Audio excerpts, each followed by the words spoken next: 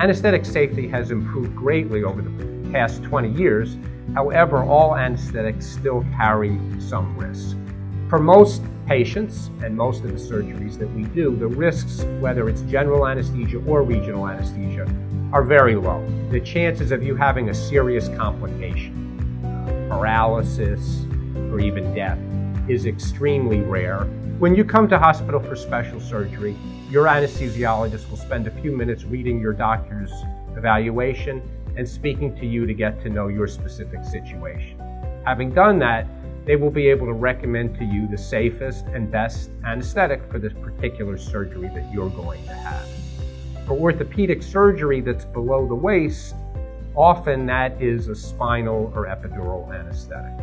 For spinals and epidurals, paralysis, either long-lasting or even permanent, is not impossible, but it's extremely rare.